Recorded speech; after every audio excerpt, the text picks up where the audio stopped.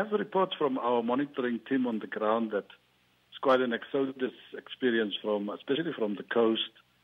And what was of concern are motorists not switching on their headlamps on the main road.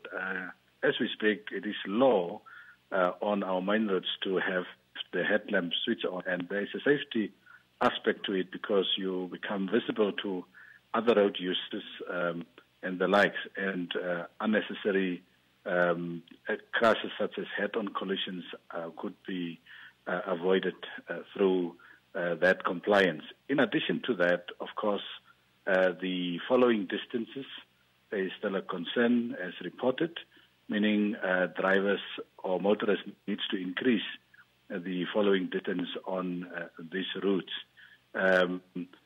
If we are to comply in that regard, we would be able to ensure that we share the responsibility of safety. Of course, because of that volumes on the road, we would be required to impose patience on our roads. We need to be patient with other road users at the same time, and through that ensure safe travels. Mm-hmm. Is there any other way that you're able to communicate with road users that are on the road, or it is only roadblock communications and reminders? Of course, we know that road users are good, of course, radio listeners.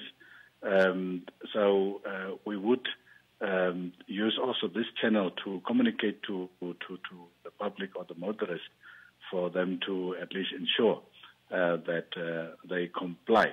Roadblocks are reminders. Our officials in the roadblocks, of course, as one of the pit stops, would ensure that lights are switched on.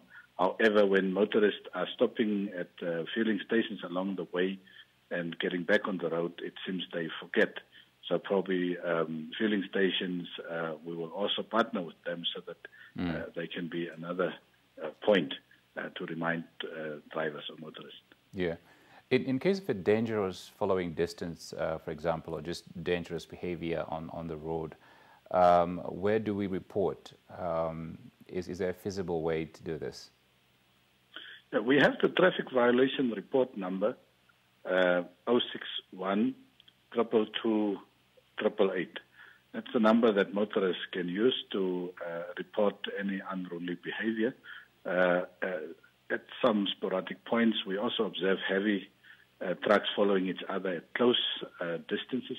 So those hazardous conditions on our roads can also be reported to that number. That will trigger the highway traffic patrol to ensure that we prompt them to ensure smooth traffic flow.